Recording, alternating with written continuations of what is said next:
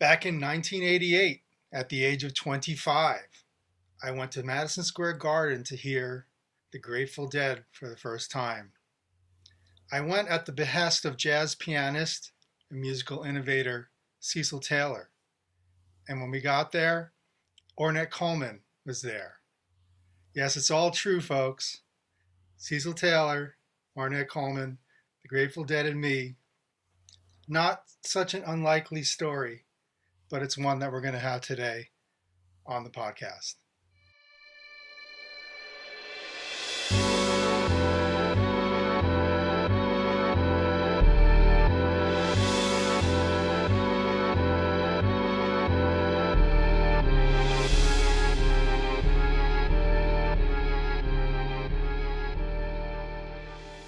Welcome to the ProgCast, everybody. I'm GREGG BENDIAN. Just want to start by saying thank you to everybody for all the great feedback we've been getting. Really appreciate your enthusiasm for this kind of musical discourse. We've been doing it now since August, and it's really going strong. We're having an amazing diversity of people come and talk to us about the inner workings of their musical minds. And I also thank everybody for the warm response to me telling stories from my past that I think are fun and have some historical connection to the continuum of music, creative music. And today's is no exception to that. And I do appreciate people requesting this story. And when I started working on it, to really put it together to talk to you all about it, it came together really nicely in a way that means that I'll have not just a witness, but an instigator to this incident to talk to today. And many of you will know him as a Grateful Dead devotee and a person who's worked with the organization for a really long time and had a radio show with Phil Lesh called Eyes of Chaos, Veil of Ardor on KPFA. He also has a Sirius satellite radio show called Tales of the Golden Road, and he is the founder and editor of the Grateful Dead Almanac. So I'm very happy to welcome bassist and guitarist Gary Lambert. How you doing, Gary? Hey, Greg. It's great to see you. Great to hear you. It's been a long time. Has been a while. But we go back a ways, and that's to say that we've sort of both been around the New York scene for 30 plus years, right? Yeah, well, I grew up here. Then I lived in the San Francisco Bay Area for 30 years, which I now call a nice visit because I returned to New York around 2004 and have been back more or less permanently ever since. But the New York scene of the late 60s, early 70s had a profound influence on me. It's where I first encountered people like Ornette and Cecil and Pharoah Sanders and many others who had an enormous impact on my musical consciousness. And the Grateful Dead were part of that from 1968, 30 years before you encountered them at the Garden. Or is it 20? Yes, 20 years. 20, yeah. Don't want to age. That's right. 20. It was that. Now, I meant to ask you, well, we'll get to that later, but I'm curious about the timeline on the series of shows that we're talking about from September of '88. But we'll get back Actually, to '87. We're talking about fall of '87. Let me jump in and tell a little bit of background how my end of this comes together.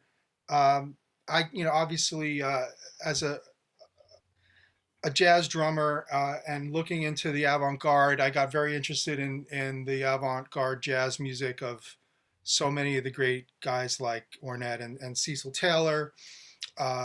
Studied Cecil's music, studied with his drummers, Andrew Cyril and Steve McCall. And that led me to be able to connect with Cecil musically. He came to a gig that we did at the Knitting Factory with my band. And eventually we started hanging out. So in '87 is when this started, because I remember we were playing at the original Knitting Factory and he came down there. I've seen you there perform, I think with Henry Kaiser and other people. And so we started hanging out. Like he would call me to go to see the Kabuki, or he'd call me to go. I remember one time he called me, "Hey Bendian, do you want to go see the new Vim Vendors, Wings of Desire?" And we saw that at Lincoln Center, and that was a great hang. Um, I remember he got mad at me for fidgeting during the movie. He said, "Fidget much at the movies?" But he put up with me. I tagged along. We would go to the Vanguard everywhere he went. That he was treated like a king of the music. That was great to see the respect that the door guy at the Vanguard, or Sweet Basil. We just walk into these places and hang and listen to the stuff, and he could go real long hangs. And luckily I was in my early 20s still, so I could make the hang. So he would call me for things. We would, go to hang out in the village and just talk to his friends. He had a lot of artist friends in the village, so it was a really incredible experience to experience a New York artist like that, and be able to just see what it was all about. And then I started trying to get him to hire me. And he had heard my stuff. He heard my stuff with Derek Bailey, which is I think what did the trick. But one of the hangs that he called me for, Gary Lambert, was a 4 o'clock afternoon call. I believe that's accurate. And he said, first thing he said to me was, "Bendian, what are you doing tonight?" I said, "I'm not doing anything." He said, "Do you want to go to Madison Square Garden with me to see the Grateful Dead? They've invited me." And he was really like, he was jazzed about it. It was neat. It was like I could tell also that he knew I'd appreciate this, right? So he didn't just call one of his older friends. He's like, "Oh, I'll take this guy. I'm going to blow his mind," And that was really beautiful and generous.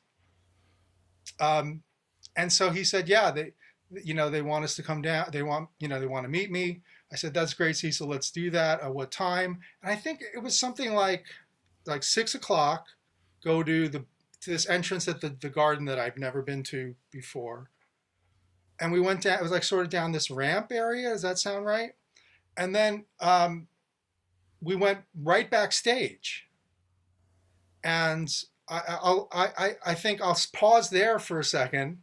And Gary, why don't you please set up sort of, I know your relationship with the Dead predates this, but give us some of that, and maybe, tell us about how this whole thing started. Well, my relationship with the Dead as a fan predated it by many years. And then my primary entree into their inner circle during the 1980s took place because I was working for the great rock impresario Bill Graham in San Francisco. I know. And so that increased my contact with the Dead. I'd had some previous contact. I'd interviewed Bob Weir during a fitful career of mine as a music journalist in the 70s. But once I was working for BGP, I would come into contact with the Dead more often. And specifically, I was working for a little unit within Bill Graham Presents that was invested in promoting all the stuff that wasn't really mainstream rock, primarily on the club level, occasionally larger concerts. But I was part of this team that promoted jazz and reggae and African and blues and R&B. I'd love to hear a little bit about that, Gary. Yeah, well, Bill Graham was a great champion of all that music, and his company, often had to buy into the conventional wisdom of the music business and present stuff that was considered commercially viable. But Bill always wanted to have a component that was advocating for that kind of music. Of course, if you look at the old Fillmore posters, I do. or you absorb the folklore of the Fillmore and Fillmore East, you'd have these amazing bills where Rahsaan Roland Kirk would be playing with Santana. I look at those all the time because I just say, look at that, and it became such a prototype for places like the Bottom Line. Right. And, one of the completely mind-altering shows I saw at Fillmore East was Laura Nero at the peak of her powers, just on solo piano. And her concerts were like these devotional events. Opening for her were Miles Davis and the Bitches Brew Band, with both Keith Jarrett and Chick Corea on keys, Jack DeJohnette on drums, Dave Holland on bass, Airto on percussion. I have the box set here. Yeah, yeah. So, yeah, Bill's ethos, as in his own words, was don't give the public what they want, give them what they should want.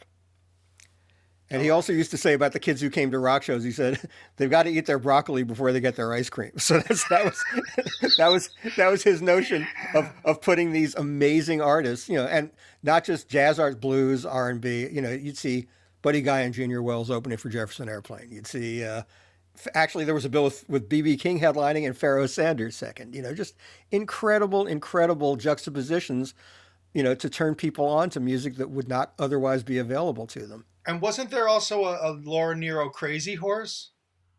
No, it was Miles with Crazy Horse. Miles, the bill was Miles, then Steve Miller, then Neil Young and Crazy Horse. And Miles didn't care for Steve Miller, so he deliberately showed up late, so he would go on after Steve Miller, which Bill Graham was none too happy with, although he probably thought, yeah, it's probably artistically the right thing. But anyway, so, in that atmosphere, I grew up and became, I always was a person of very eclectic taste, and Bill only enhanced that with what he made available musically. So when I was working for Bill, by the 80s, that was more rare. Bill didn't have as much leeway to do those kinds of shows with those eclectic bills because billings were being dictated by booking agents. They say, okay, if you want The Who, you've got to have this other act that we book to open for them, and that was in part reason that Bill closed the Fillmore East. He no longer had that latitude to do those things. So he became somewhat more of a conventional rock promoter, but he was also absolutely the best at it. And whenever he had the opportunity, he would still do, shortly before I started working for Bill, I remember there was, a run of shows at the Warfield Theater in San Francisco, by, I think the Dead played a run of shows. And then a few weeks after that, he had Twyla Tharp's dance company for a week. That's what. Well, he was a theater guy, right? He originally came out of theater. He wanted to be an actor. He was a frustrated actor. Right. Came into producing rock shows by way of being the business manager of the San Francisco Mime Troupe, which if people think of mime as the guys with white face, doing annoying, pushing the invisible wall kind of stuff. San Francisco Mime Troupe was in fact sort of a guerrilla political theater company. Street stuff, right? In the parks. They would get busted for performing in the parks without permits. So Bill Graham's very first concert that he promoted was a benefit for the San Francisco Mime Troupe to bail them out because they'd been busted. And then he started doing shows at the Fillmore. And in fact, John Handy was on one of his very first shows, along with the former Warlocks. The Grateful Dead had just changed their name to the Grateful Dead. So, that was always part of Bill's mission, was to turn people on to stuff that was not normally commercially available. And after I'd started working for him, people there found out that I was very conversant in all these different kinds of music. So I got to be part of this little team that promoted all the stuff that fell between the cracks, all the stuff that was thought to be non-commercial. And in my first year of doing that, in 1980, I started there in 83. In 84, promoted a couple of shows by Ornette Coleman and Primetime. Oh, really? Yeah. At our club called Wolfgang's, which was about I guess its seated capacity was about 600. It could also have a dance floor for rock, and also a place with an incredibly eclectic booking policy. We'd have the Beastie Boys, and then later that week we'd have the Art Ensemble of Chicago, and then we'd have John Hyatt and Ry Cooder. It was a fantastic club. So I'd been a fan of Ornette's for many years. I'd first seen him in 1972 at Artist House, his own loft. Oh, you saw Artist House? Yeah. That's cool. Completely, mind-blowing experience, of course. Do you remember the Artist House gig? Yeah, very well. It was Ornette, Eddie Blackwell, Charlie Hayden, and Dewey Redman. Don Cherry was in the band at that point, but he wasn't there that night. And they did two sets but they were considered two discrete shows. Like I think they were, you could stay for the second show, but they played exactly the same set list, both shows. And I was utterly gratified for that because it took me the second show to absorb, what I heard in the That's first. a great experience. That's a great way to do it. Do it two times right up front. Yeah. Yeah. It's like going to see the same symphony twice or anything like that. You become acquainted with the structure.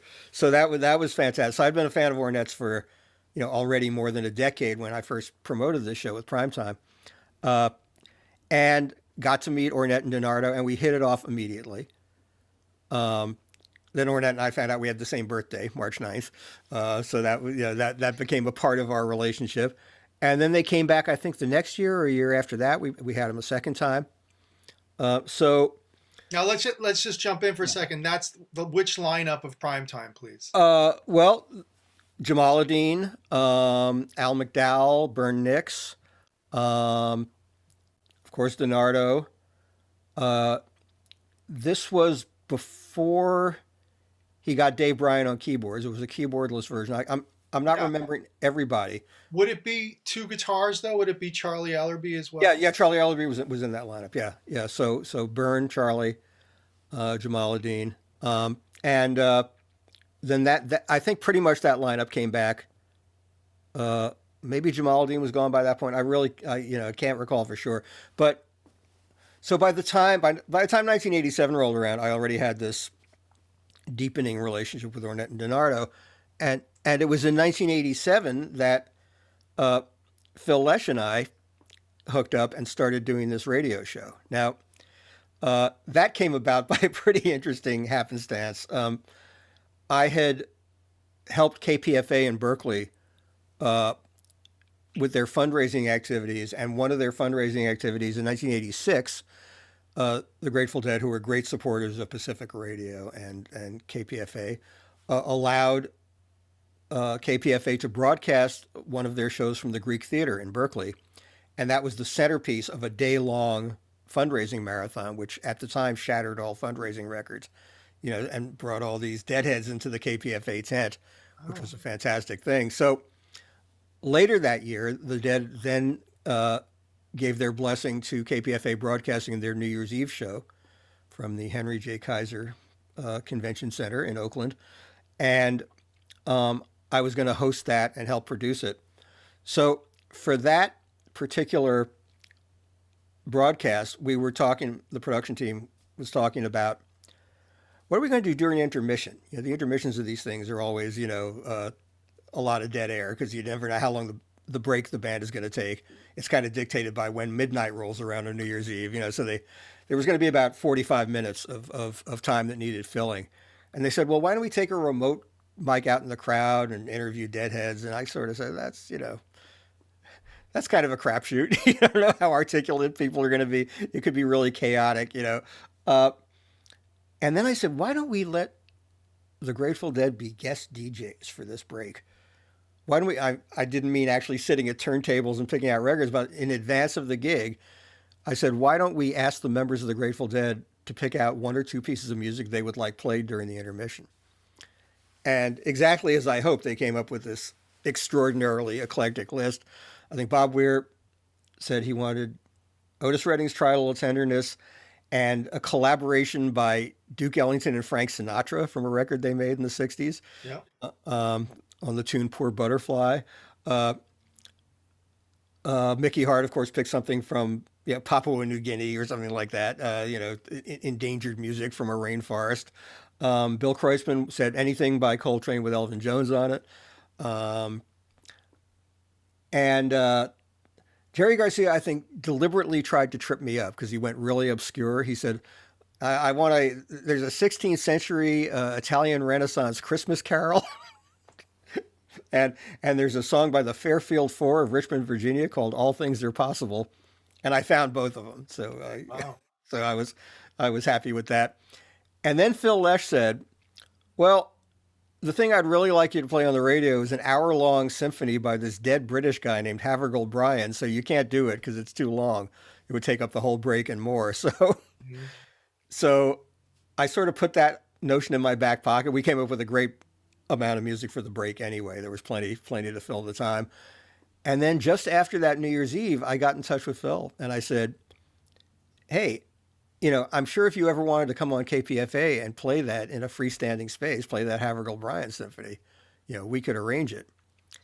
And now Phil was sort of the Dead's emissary to the avant-garde in a lot of ways. They had this philanthropic organization that some of your listeners might know about called the Rex Foundation, which has been raising millions and millions of dollars for all kinds of worthy causes for going on 40 years now. Environmental causes, educational causes, all kinds of social justice stuff. And they've supported a lot of people in the arts. And Phil's specialty was kind of arranging for grants or, bringing greater attention to composers and improvisers of adventurous, not, music considered not at all commercially viable. And they had given some grants to composers in England, including the foundation. Havergal Bryant was deceased, but there was a foundation overseeing his music. They helped underwrite recordings by composers like Chris Dench, Michael Finnessy, Harrison Birtwistle was a favorite of Phil's. So, that was kind of his thing. So I invited him to come on KPFA and play some Havergal Bryant. And to my astonishment, he came back and said, well, why just do that once? Why not make a regular radio show out of it? Oh, I see. Because Phil had deep roots at KPFA. He had been a volunteer at KPFA in 1962. That some of his first interactions with Jerry Garcia took place there. So he had great affection for the channel. And I said, yeah, let's make a radio show out of it. And we got a monthly slot. We started in June of 1987. And our mission was playing all kinds of music, really without stylistic boundaries, except it had to be, the weirder the better, the more transgressive the better, the fewer outlets it had to be played elsewhere the better. So it was really, we'd been doing this show for a few months as of September of 1987. And the Dead were coming to play Madison Square Garden. This was, mind you, just after they'd had this incredible career breakthrough with a top 10 album and a hit single after years of, not being considered at all mainstream. Yeah, the hit single was Touch of Grey. Touch of Grey. The album was In the Dark, both of which went top 10. Unheard of in Grateful Dead history. Nothing, yeah, it is. Yeah. And so their audience had grown enormously, so they could sell out multiple nights at Madison Square Garden. I think that the year, this particular year, 87, I think they did 6 or 8 nights. I can't remember. But yeah, were they consecutive nights? Do you remember around when they were? They would usually, it was September of 87. I think the night that you guys came out had been September 20th. But they usually, if they were doing a long run, there would be like maybe 3 nights, a break, 3 more nights or whatever. But yeah, they sold it out effortlessly at that point. The following year, I think they played 9 nights at the Garden, and they were also selling out stadiums, outdoor, places. So they had this enormous popularity, but they still always were intent on turning their audience onto new stuff. A couple of years before, they'd had Baba Olatunji and his Drums of Passion open for them on New Year's Eve, which was, just absolutely transcendent. And they would bring in people like Hamza Eldin and Ayrto and Flora, and that was through Mickey Hart's connection to the world music community. So they were always about, trying to turn on their audience to new stuff. And in 87, Phil and I had this new outlet for doing that. So I just kind of idly said to him, Phil, we've got this radio show. We're reaching out to the new music community. We had been to the Knitting Factory together. I think maybe during that 87 run, I think we went to see Anthony Braxton together. Knitting Factory pretty recently opened at that point, I think. Right. It was new when we were playing there. Yeah. Yeah. So I said to Phil, Ornette lives 2 blocks from the Garden. Yeah. Wouldn't it be cool if we invited him and DiNardo to come to a show? And Phil said, oh yeah, let's do that. And so we did that from our end.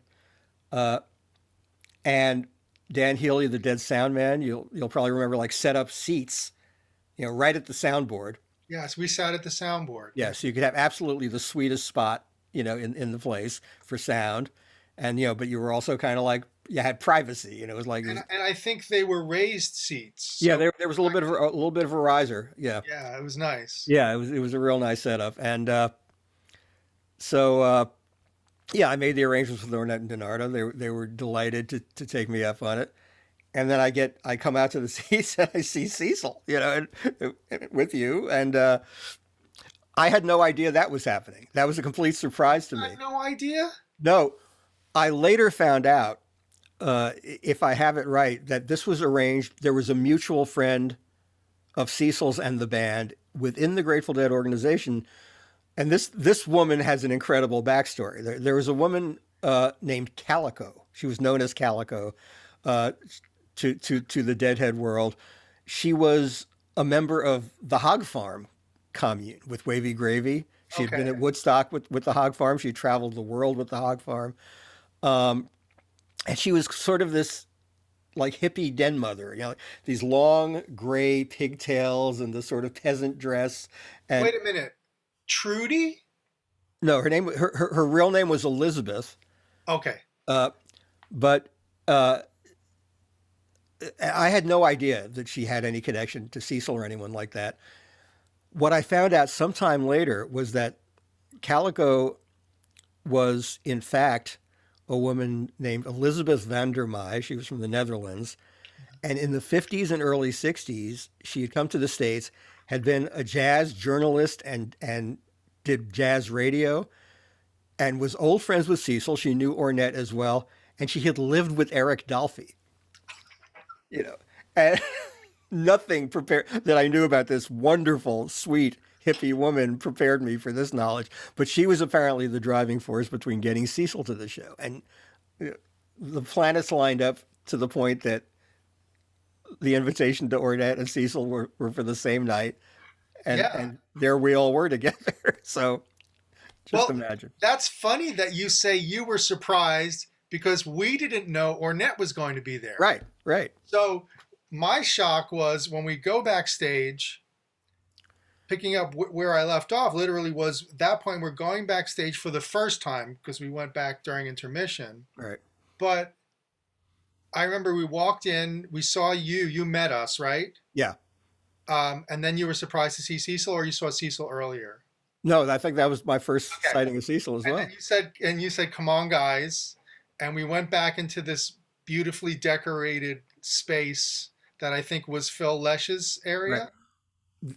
I think that was at halftime. That was not before the show. I think that's when I brought you back at halftime because that's where the actual meetings took place with Okay. with the band. Yeah. So what did we do before halftime, the first time? I'm not. I remember meeting Ornette and Donardo, and then I think I maybe just met you guys out of the seats. Maybe someone directed you there other than me, but I definitely remember being surprised. Whenever it was, I was surprised to see Cecil and delighted. And then, the first set took place, and the first set of a Dead show is always kind of the band sort of getting the feel of the room and warming up, and they play. It's more songs oriented rather than Well, improv. yes, and I'd love to tell you about my experience on that, but go ahead. Yeah. Of course, on this night, I barely watched the band. I watched those guys watching the band. It was like I kept looking at Ornette and Cecil, and just the difference in their demeanor as people. Anyway, was one level, but Ornette always just had this sort of like inscrutable smile on his face, and he was just taking it in. And absorbing it. And Cecil's a little more animated. Like Cecil's head was moving to it, and I was really, I didn't discuss in any depth what their take on the music was, but I just watched them, So you got to watch that from a different angle. Yeah. It was as you recall, it was songs, and I know that they sounded really good. I guess they were aware that the guys were there, but that would become more evident later. Right. I'll get to that in a second. But I remember that after the song set, which was great, Jerry sounded great, played great solos. It was really cool. we went backstage, and when Phil came in to meet us, Cecil like enthusiastically said, "Well, we sure heard some American music tonight." Right. You remember Right. that? Right.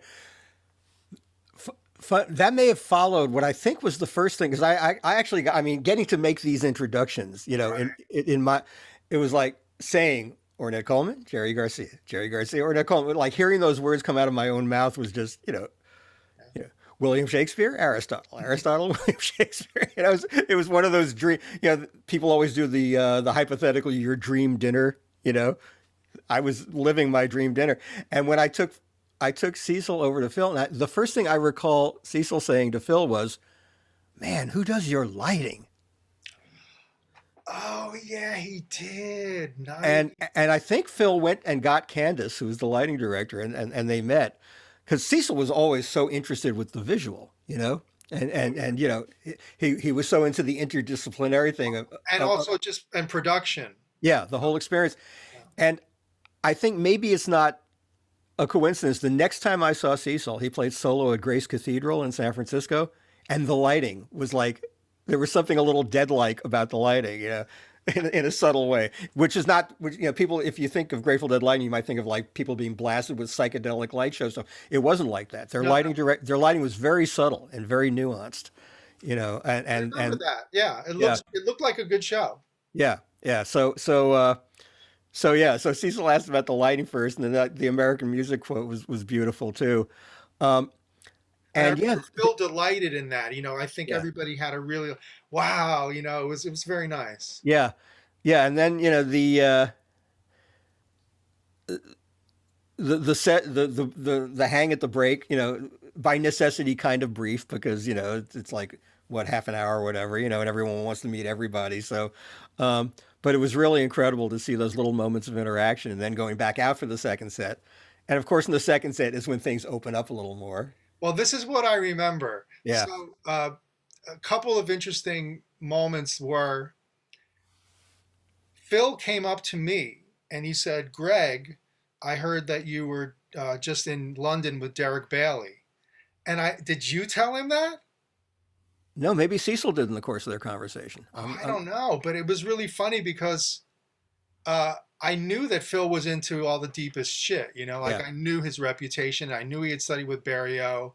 I knew that he had, you know, gotten seriously uh, into his musicality on a multiple classical level, and that Right. I always really appreciated and respected that about him. So for him to say, "I know who Derek Bailey is, and I care that you played with him," Yeah. was a really great moment for me. And we talked about that, and then we talked about Barrio and some other stuff. I remember I wanted to hit him up because I was also a big fan of Barrio. You know who was a big fan of Barrio is John McLaughlin.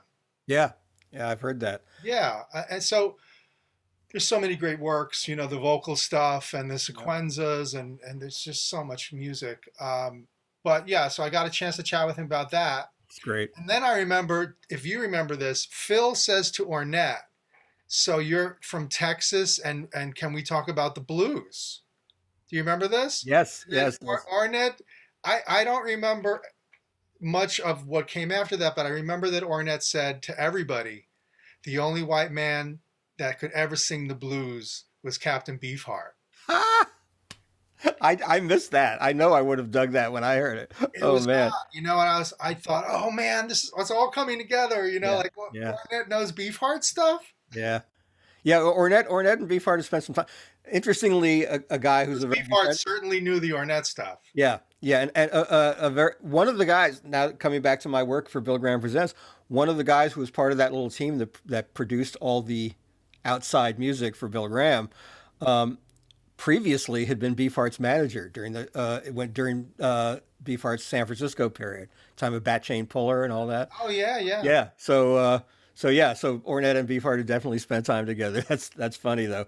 Um, yeah, you know, that to me is always one of the great, you know, untold stories of the Grateful Dead, was the depth and breadth of their musical scholarship, and you know, beyond scholarship, just passion for all kinds of, really, really groundbreaking outsider music. It's reflected, on their album Anthem of the Sun. There they were like, borrowing from Henry Cowell and John Cage. There's prepared piano on that album. That's their second album, 1967, 68. And, they, Phil turned all those guys on. They were like rock musicians and bluegrass musicians and R&B musicians. And when he came into that little communal setting, like he would give them psychedelics and sit them down and play them Charles Ives' Fourth Symphony, which was a major work in my life as well as his. Have you ever seen it performed live? Not only have I seen it performed, I first saw it performed live in 1976 by Seiji Ozawa and the Boston Symphony. My brother was at the world premiere, because it didn't premiere till like 11 years after Ives died. Stokowski and the American Symphony Orchestra played it at Carnegie Hall. My brother got to go to that. So I got turned on to the world premiere recording of that about a year later. So I was getting turned on to the Beatles and Charles Ives at the same time. Great. This is like 1964, 65. And I always have a feeling that had a huge influence on how warped my musical mind is. Those influences, coming at the same time, were really, really formative for me. So because you didn't know there was anything other than that. That was just the right. world for you, right? Right. It just kicked every door open, And so yes, in answer to your question, I saw the Ives Fourth in 1976, but one of my greatest and most insane immersions in any piece of music ever was in the early 2000s, maybe it was 2001 or thereabouts. The San Francisco Symphony, under Michael Tilson Thomas, played the Ives Fourth 4 times in 1 week, and I went every time.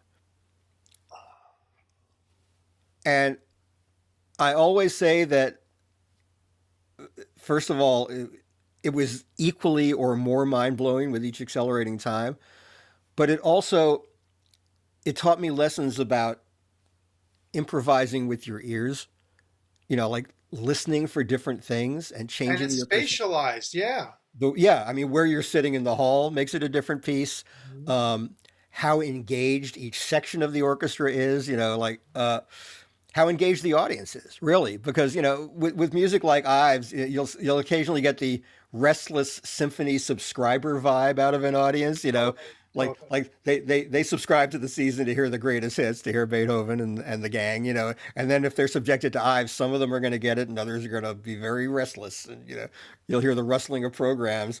So seeing Ives four times in a row it was like seeing those 2 Ornette sets in one night that were the same piece, Oh man, I'm so jealous. I only got to see it once at the New York Phil. Yeah.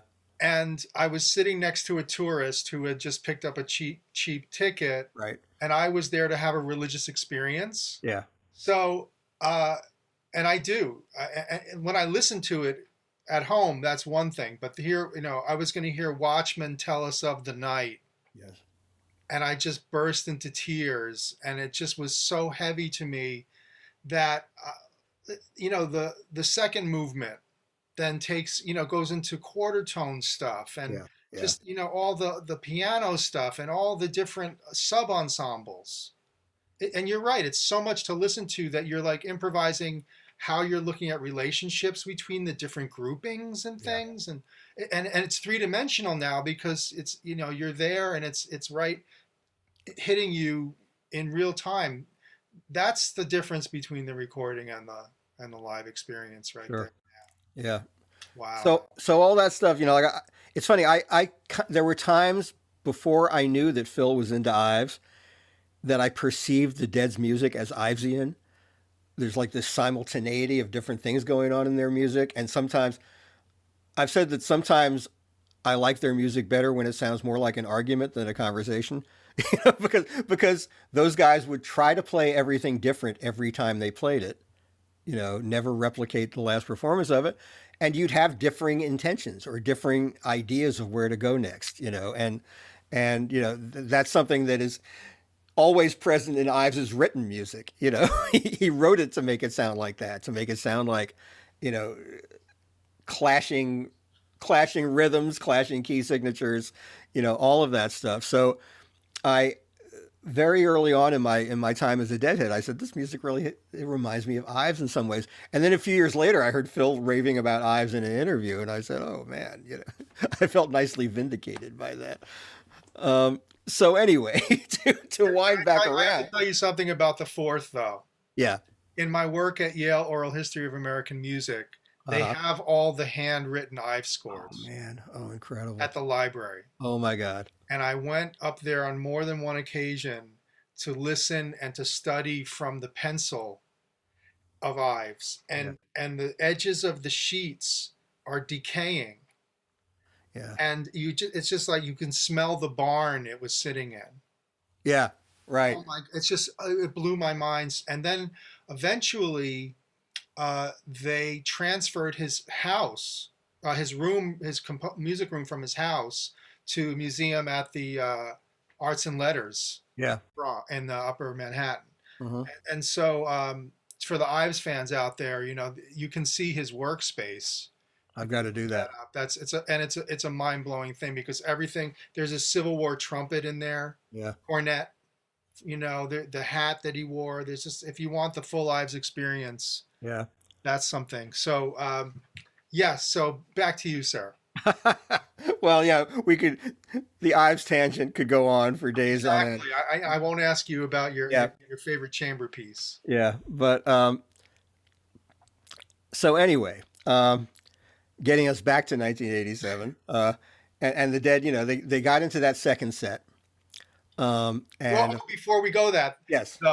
so Phil then says, "Hey guys," to Cecil and Ornette, and me and Donardo. He says, "Hang out for the second set. We're gonna play free." Yeah. Yeah. You remember that? And Yeah. so that was an interesting invitation too, where he's like, we're telling them, we're gonna go out and we're gonna do our improv thing. Yeah. Well, that's an interesting thing about the Dead in that they always took it free in the second set, but the Dead had this determination to like play a different set list every night. And it was never a written set list. They discussed it, before they went out, but they kind of made it up as they went along in some ways. But if they were playing, say, 5 nights at the Garden, they could go 5 nights without repeating a song because their book was so huge. So occasionally by the end of a run of shows, they might have, and they wouldn't want to repeat what they played any of those other nights. They might not exhaust, but limit their improvisational possibilities because they had already played the songs that were most capable of opening up, into free space. And I remember that night at the Garden, with Ornette and Cecil there, I said, oh, it's too bad that they played such and such 2 nights ago because they really could have taken that somewhere. Yeah. So my comprehension of the set list that night was it was not their most adventurous juxtaposition of songs, but they did manage to get it, pretty out there and dissolve song structure and get pretty free. Oh yeah, it was. Yeah. And the drum feature. Yeah, the drum feature was always, and going to that shamanic place that Mickey and Bill could go with, not just the conventional 2 guys behind kits, but the drones and the I remember there was panning going on too. Yeah. Yeah. And I remember this really amazing moment for me was they were in the middle of this improv and it was swirling and it had a lot of different moving parts. Yeah. And I had this perception that the guys on stage were playing for 2 people in this entire arena. Right. Right. And I sort of looked and I'm like, they're just trying to communicate with Cecil and Ornette. Yeah. And it was interesting because I knew that could happen. I knew it was very real. Having been in that position to play for 1 or 2 people that you want to be there. Mm-hmm. And so that was a really beautiful moment too. That's great. Yeah. I mean, I thought of that, I didn't articulate the same way as you, but I said, man, I knew how stoked the Dead were to be in the presence of those men, among 20,000 people in Madison Square Garden. And the whole audience was getting off on what they were doing. But yeah, that part of their music that was really not just directed by, but directed to, but directed by Cecil and Ornette because they had had such an influence on who these guys were. You know, their desire to play free, you know, was in part inspired by those guys. So it was a beautiful exchange and you know, almost an act of compensation, you know, like Yes. you know, repaying a debt. So um, as I said, you know, like Ornette had kind of a beautiful, you know, positive poker face on, just a little smile, and he was into what was going on around him. He was like he felt what the crowd was doing, and how the crowd influenced the music. You know, not in that cliche rock and roll way of everyone stomping their feet and clapping. You know, usually on the one and the three rather than the two and the four. But you know, but it was that element in the Des music of the crowd being that extra member of the band, where you know the exchange of energy is really very fluid, and the Dead don't pander to very much to like rock concert convention either. So you know they would play in odd signatures, and they would not do the thing that really was designed to milk applause from an audience so much. You know, Yeah, they were loose and they were tight. You know, yeah, I mean, that's a jazz aesthetic. I mean, NRBQ, I think, is the absolutely, same aesthetic. yeah, very much so. I think we've run into to each other at some Q shows a few Yeah, times. well, I, I had the Herculean task of co-managing them for a few years, but that's a whole other episode. but interestingly, at the end of the show, like I said, I hadn't really, Ornette and I had exchanged a few comments because we were more into absorbing the music, but I can't remember what they finished with. It might have been Not Fade Away, but they came back for the encore, and it was Broke Down Palace, which is, you know, almost like a gospel song. You know, it's a beautiful hymn like, you know, lament. And that's I saw Ornette tear up. Like that one really hit him. Like you know, just in addition to everything else that was going on in the room, you know, just that very simple sort of churchy thing really had an effect on him. You know, and that might have spoken to his Texas roots and being in church as a young man as well. You know, but that really struck me. That was a beautiful thing to watch. Yeah, and I remember Cecil moving around, and we stood for the second half. Yeah. Yes. No. We No one sits in the second half. Yeah, Yeah. and I remember we were standing behind the soundboard, Yeah. elevated, Yeah. and Cecil was checking it out. You know, it's interesting what you say about Ornette taking in the whole situation. When I interviewed Wayne Shorter for the Yale oral history thing, uh, he we talked about Weather Report, and he told me that he and Zaunul would go to see bands like Yes and Genesis to check out the production and to check out what was going on because they were looking to make Weather Report more of a big experience. Right. And I was very impressed with that he told me that, and that makes sense. Yeah. You know, they didn't want to be confined to that. You know, well, you know, Miles said that about his electric music too. You know, Miles like hated the idea of everyone wearing a suit and facing forward and playing right into a mic. So he got the rig where he could prowl the stage and play. You know, and that it changed the music to change the physicality of how the music was presented. Um, And but I th- all of us were coping with how do you get instrumental music across to an audience. right, So it's right, part of this whole idea of Cecil. Of course, Cecil's going to be interested in the lights because yeah, he's paying attention to these other musical experiences of that moment. And it's actually really fascinating to think about that because I think people don't realize those guys were full package guys. yeah, You yes, know, Ornette's whole thing with how Primetime's set up and his hand painted suits. right. It was about engaging all the senses. You know, and having it be as much about the visceral as the intellectual. You know, and yeah, you know that's why their music was so powerful. So, and it's funny when I first heard it. You know, when I first heard free music, it didn't seem like an aberration to me at all. You know, a lot of people take their time getting into it. Maybe it was because of having heard Ives and the Beatles at the same time. You know, Right, that it opened my ears to those possibilities, and maybe a lot of people don't have that opportunity Yeah, as I was so fortunate to have. Yeah, and it was also when I was hanging with Cecil, it was a sense of kind of like a mentorship that he was offering. I saw his world, and I got a chance to show him that I was, really dedicated to the stuff. Otherwise, he wouldn't. I don't think he would have spent that much time with me. But at the same time, I was young and really doing music. So, he was open to going to see every musical situation. Right. That was cool. Yeah. He never had any kind of, oh, I wouldn't check that out. He was totally open, like I say, Kabuki or the Bolshoi or whatever it was. And it was remarkable because that meant that I could be myself with him musically. I didn't have to sort of front that I was like a post Andrew Cyril guy or Steve McCall, but he knew I had studied with them. Yeah. So he knew what I was going to bring to his music.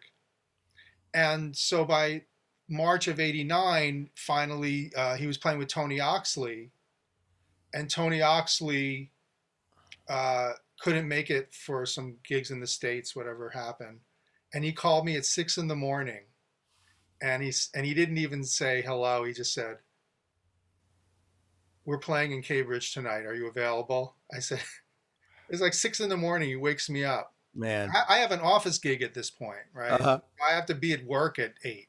And he's like, "Can you be in Cambridge tonight to play with us? Tony Oxley's unavailable." I said, "Yes, yes." He said, "So and so will be in touch with you to give you the information." Click. Wow. Then I had to call in sick. Yeah. Of course. You And my life changed after that, because your priorities were right. yeah, I had to call in sick. Yeah, and then we made the Inflorescence record for A&M, and John Snyder produced that record. So I wanted to tell you this John Snyder story Yeah. because the reason that Cecil and Ornette were icy together to each other that Right. night at the Garden, Right. which you didn't expect it, so it kind of happened, but Yeah. I noticed it. You noticed it. Yeah. They're not looking at each other. So John Snyder, who did Artist House Records with Right. Ornette, he did Tales of Captain Black with Blood, all the Charlie Hayden records. Right. Remember was it Closeness? Right. And Soap Suds. Soap Suds, Yeah. Body Meta. Right. These incredible records. John Snyder told me that at one point, and I want to have John on to talk about this. At one point, when he was with Ornette, Ornette said, "I want to do a piano concerto version of Skies of America." Mm-hmm. So this is an Ornette story for all the Ornette historians. Hopefully you have some of this. But they only got to rehearsal point of this version, which was a piano concerto version of this orchestral piece with Cecil as the soloist. Uh-huh. They meet for rehearsal or like a musical meet to play and look at material and discuss. And Cecil's looking at the material of Ornette, and he's playing it the way he wants to play it. Right. And Ornette keeps coming over to him and saying, "Could you play more triads? I need you to play more triads." And this gets to the point where, of course, Cecil being Cecil and is not going to be told how to play, he gets up, he hands the music to Ornette, and he walks out. Oh, man. And that, I think, was the time right before, that was the time they had seen each other last. Okay. All right. Well, I know they got past it later in life, and I'm happy. Yeah. I'm happy to. I got a wonderful report of the last interaction between Ornette and Cecil being very, very sweet and very touching. So we can report that forgiveness And then was there. also, you ran into Cecil after that and talked about the evening, right? Oh, about we didn't talk so much about Madison Square Garden, but we connected every now and then. I believe the same person, Calico, God bless her. She also let Phil and I know that Cecil was in Oakland rehearsing a large ensemble for a piece that had been commissioned by the San Francisco Jazz Festival. And they used the space of the Oakland Jazz Club Yoshi's for rehearsals. And so Phil and I dropped by to see Cecil rehearse, and he was he was really happy to see us, and we chatted there. This was already a couple of years after the Garden, so we didn't really talk about that subject.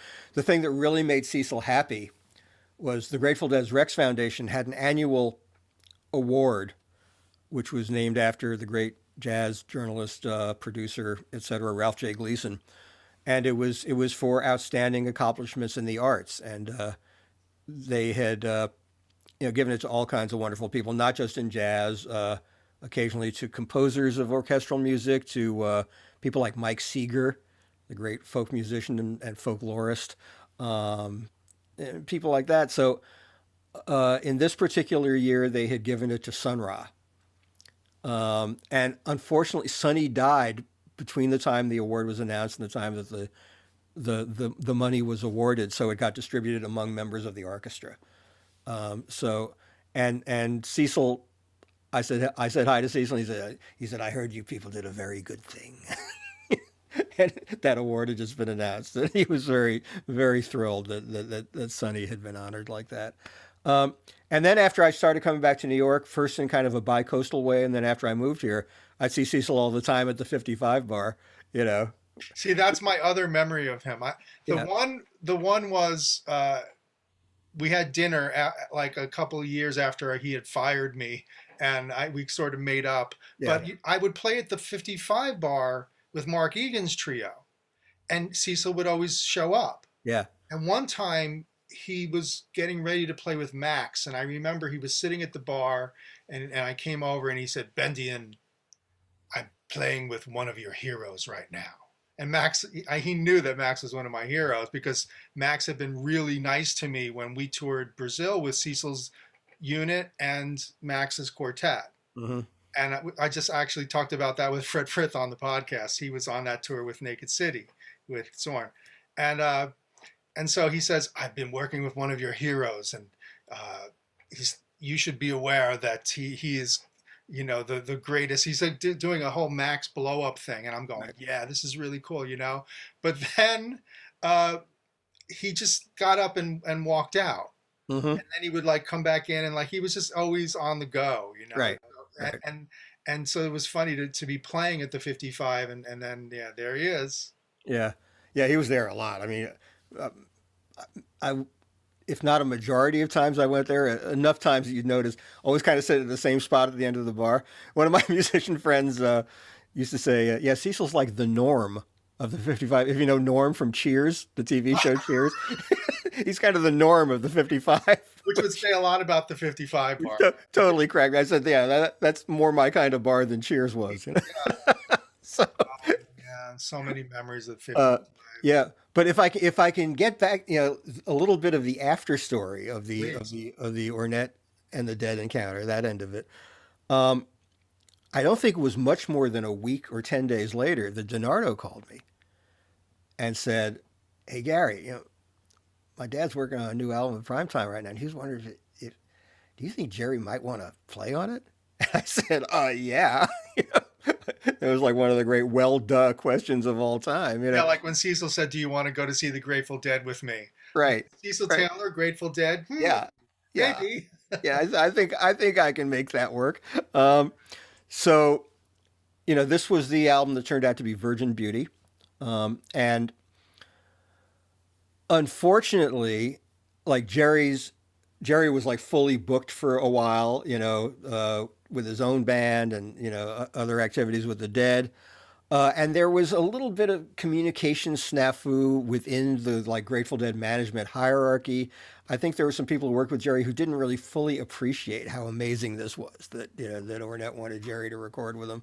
So there was some heel dragging and stuff, but eventually what happened was Jerry made a separate trip to New York for a couple of days. Basically at the very end of the Virgin Beauty sessions, everything else was recorded. So he overdubbed for Virgin? Yeah. He didn't get to interact live, and he and Ornette always regretted they never got to, do something from scratch, from the ground up, just because of everybody being so busy and having so much going on in their lives. But Jerry wound up contributing guitar to 3 tracks on that album. Right. And it was wonderful. It was just, Jerry's voice really fit in there, And then some years after that, we had the opportunity to have Ornette and Primetime open for the Dead at their Mardi Gras show at the Oakland Coliseum. Um, and that was, that was beyond thrilling. Then Ornette sat in with the Dead in the second half, which was, only a 21-year dream of mine being fulfilled. I wanted So to ask you who are some of the people that sat in from the jazz world or other that we'd be really interested to hear with the Dead uh, David Murray a couple of times. at the Garden, right? Uh, yeah, I think yeah, at the Garden once and once in Oakland. And David also had a whole separate relationship with Bob Weir. They worked on some projects together. Um, maybe the most successful one, well, the one that became certainly the most popular with the Dead fans, Branford Marsalis fit them like a glove. Branford sat in most famously his first time, March 29th, 1990. He met them on stage. There was no uh, again, a mutual friend of the band said, yeah, hey, I could invite Branford down to hang with you guys. And this was before I think before he was like the music director on the Tonight Show or anything like that. He was just Before like Sting or after Sting? after Sting. Yeah. Yeah. So he was a known quantity in the rock world somewhat, but, um, and he just showed up. And Branford has one of those musical minds where he just hears what you're playing and he sounds like he's been working the tune, he's been deep into the book. He can like play back what someone else played, harmonize it. So by a couple of tunes into this, it was Love. He wound up sitting in with the Dead, I think a total of 4 or 5 times over the years. So that was a really successful one. Uh, I always loved it when I airtoe, you know, and sometimes Flora would do vocalizing too during the drum stuff. Um, yeah, there were a lot. Baba Olatunji was an incredible force of nature collaborator with them. And then they'd have more conventional people from the blues and rock world. I'm not wonderful people. Bonnie Raitt, would sit in or someone like that. So I loved a lot of the guest people they had with them. Wonderful, amazing talking drum player named Sikiru Adepoju, who came out of Baba Olatunji's group and became still a close collaborator with Mickey Hart. Um, Master of the talking drum. Yeah, Fantastic. Mickey's world percussion thing has been so great. And Yeah. it's so important, I think, to, have people like Zakir reaching a wider audience Yeah. and all that stuff that they do. And as a percussionist, it just, I came up with seeing Ala Raka Yeah. with Ravi Shankar when I was a little kid. So I mean, world music percussion was something that fired my imagination. And so Right. we always were real into the fact that the Dead had two drummers and that they did a lot of percussion. That was always a really nice feature of the music, and the fact that Mickey's done a lot of world fusion.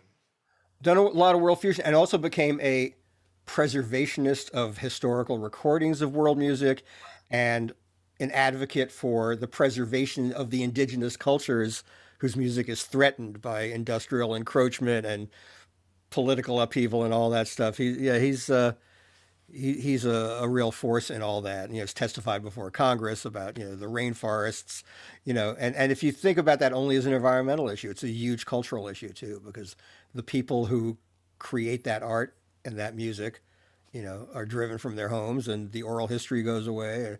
So, yeah, that's an amazing story there.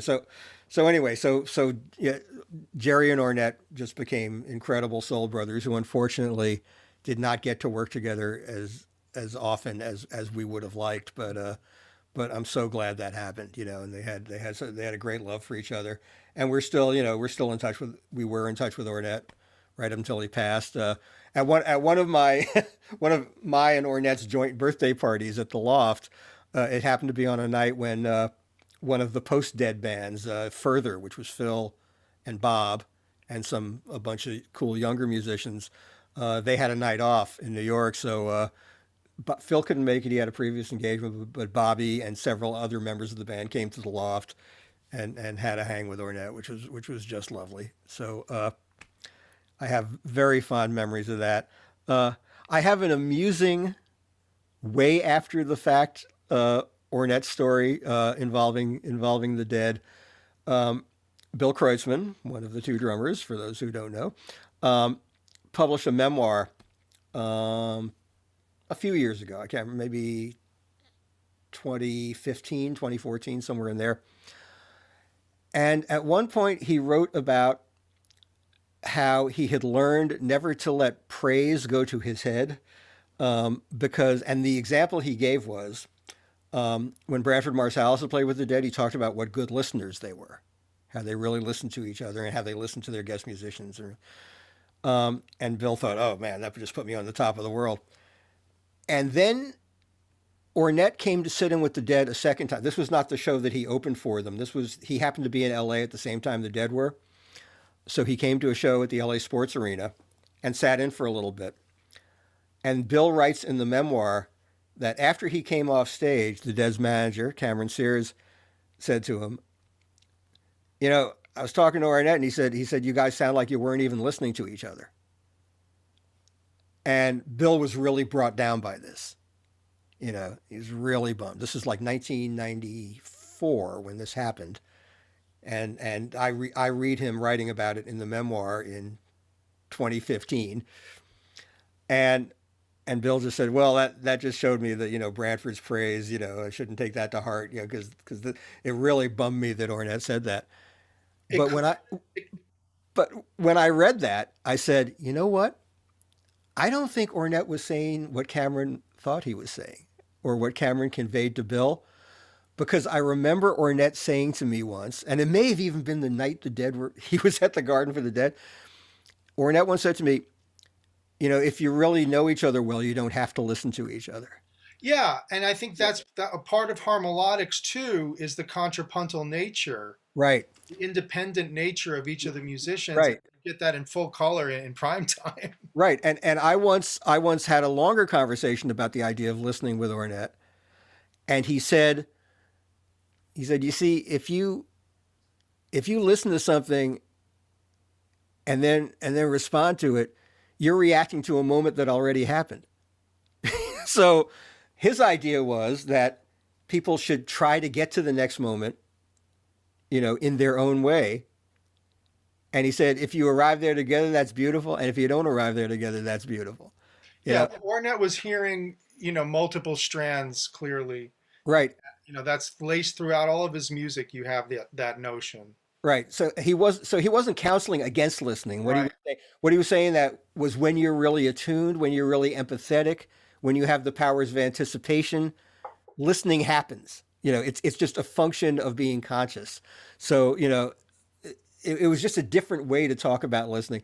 So the next time I saw Bill Kreutzmann, he was playing with Dead and Company at the Garden, back home at the Garden.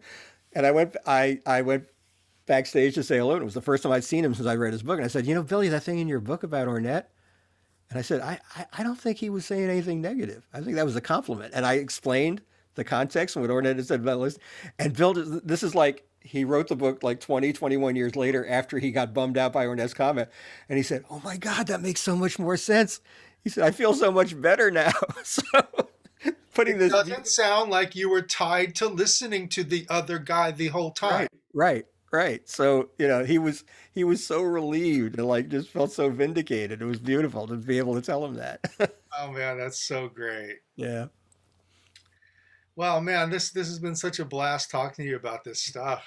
Absolutely. You know, I not only can talk about it forever, I feel like I have been talking about it forever since 1968, as far as the Dead go, you know, and also just talking about free music, talking about what people like Ornette and Cecil have given the world is like, you know, it's enriched my life so much, and sharing it with other people is just such a blast. I'm so glad you're doing it here too.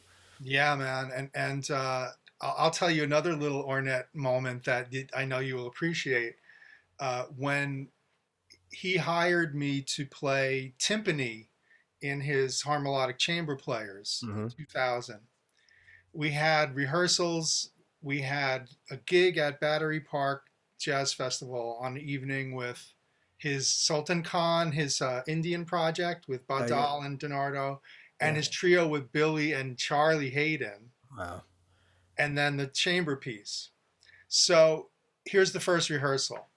We have music put on our music stands when we show up, and we're all getting set up, and it's everybody's getting their instruments out. We're all getting set up. Ornette is chit-chatting with the musicians. He's friendly, getting everybody comfortable, you know. And he comes up to me, and he looks at me, says hello, and then he looks at the music on my stand, which, by the way, is basically bum, bum, bum, bum, bum, bum, bum, bum, bum. And I'm looking at him like, okay, this is interesting. And it's a piece called La Statue, which was a piece he wrote for the Statue of Liberty to commemoration. And he looks at me, he looks at the music, and he looks at me and he says, I don't want you to play any of that.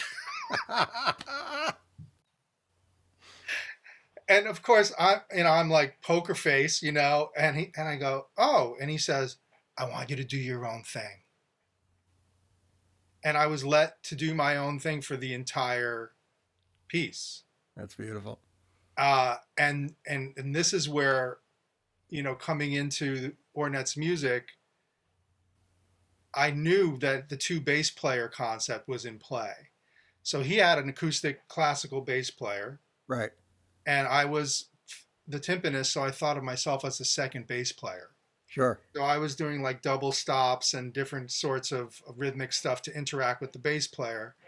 And the only other person who was improvising in the ensemble, because it was all classical, largely classical players, was Lou Soloff. Wow. Lou Soloff was the trumpet guy on this gig, and he played amazing. Yeah. And everybody, it was funny because like Primetime often did, as you will know, everybody had to do an unaccompanied solo. Yeah. And it would go around to the different people playing unaccompanied solos. And I've never seen anybody else do that. So it was kind of funny because classical people had to solo. And in 2000, that was a lot less common than it is now. Sure. I know. Yeah. Yeah. So, I mean, that was a fun experience. And then we recorded after the gig, and Gary Giddens, I remember, was there, and he was someone that supported me when I was in Cecil's band, and thought, you know, oh, it's what he's doing is interesting, and so I got to talk to Gary, and DiNardo and I also recorded duets around that time. Oh man! So here's the question for Ornette enthusiasts and historians: where are those recordings of the La Statue? And where are the recordings of me and DiNardo? I'll have to ask DiNardo. Yeah. But certainly the disposition of those tapes, it's an interesting piece because I was always inspired by Ornette's connection to classical music. Yes. In high school, we had Skies of America. We had Poets and Painters. Yeah. Yeah. You know that record with the different chamber pieces? Mm-hmm. It's very inspiring. Here's a guy, he's going to do that in addition to everything he's done for jazz. Right. And you know, and then you know, his deep connection to like Texas R&B, you know, and like everything, and gospel and everything. I mean, just yeah, he was such. I mean, just sitting and talking to Ornette was like, you know, some of the most revelatory stuff that ever happened to me. You know, people found Ornette cryptic when he talked because he didn't talk in very linear terms, but I never had a problem understanding what he was saying. You could definitely sense what he was talking about. Yeah. But I don't know if on paper, I had the same experience with Wayne Shorter. Oh yeah, Wayne. Yeah, Wayne is not a linear speaker, but yeah. But on paper, it doesn't come across the way it comes across when he's speaking to you. Right. Because inflection matter and looking into his eyes matter. You know, all that stuff connects. It's the same thing we said about them musically, like wanting to engage all the senses. Is true verbally as well. You know, and that thing, you know, that misconception that Ornette was being negative when he talked about not listening to each other. You know, that you could take it that way, but knowing Ornette, I took it the other way. Yeah, and I remember the albums that had his notation system in the liner notes. We would study that stuff. Yeah, and his writings about music that would show up. Yeah. I'd always wished that there would have been a harmonic manifesto, but I don't materialized. Yeah, it probably exists in some form somewhere, but not, you know. I wonder if the people who would consider publishing it would consider it comprehensible. I don't know. Right. Well, that's the thing. But he was a communicator, and I like that a lot about Ornette. I had nice conversations with him about Dolphy and Jimmy Yeah, yeah, Lyons, because I wanted to know if the alto players, that he was into or that were contemporaneous with him. yeah. And then he did a wonderful thing for me, which was I was talking to my dad after sound check, and he came off of the stage, and Ornette walked like 50 yards to come over to me and my dad. And he went right up to my dad and he shook his hand and he said, "I want you to know your son's very talented. I really enjoyed working with him." Oh, that's so sweet. And my dad looked at me, I looked at my dad, and we were like, "Whoa." Yeah, It was yeah, so heavy that he had made the effort to do that. I'll never forget that incredible moment. And yeah. he was that kind of guy. Now, his generosity to me was just extraordinary. Yeah, miss him every day. Yeah, and always listening to his music and different aspects of his music. A lot of the quartet with Blackwell was something that meant a lot to me. In the 80s, I had this recurring experience where I would go to see Ornette with the quartet with Billy Higgins, and Billy Higgins wouldn't be there, and it would be Blackwell. Right, right. And so I got to see Blackwell in all these different situations where I was never going to see him, including one time asleep on the subway. One time I got on the A train and he was there. I said, "That's not because he was a big guy. Yeah, And I just loved his patterns and his touch on the drums. And yeah, I just thought, I love what Billy did with that music. But for me, Blackwell, man. yeah. He was amazing. And do you know that record, Ornette, where it's Scott LaFaro on bass? Oh yeah, yeah, yeah, yeah. Incredible. I mean, That's a cool record. yeah. I mean, LaFaro is a whole other chapter. Yeah, Yeah. yeah. But getting to see him with Charlie as many times as Oh I yeah. did was so wonderful. It really was. And these guys are no longer with us, but we still love their music, and it'll go on forever. Yeah.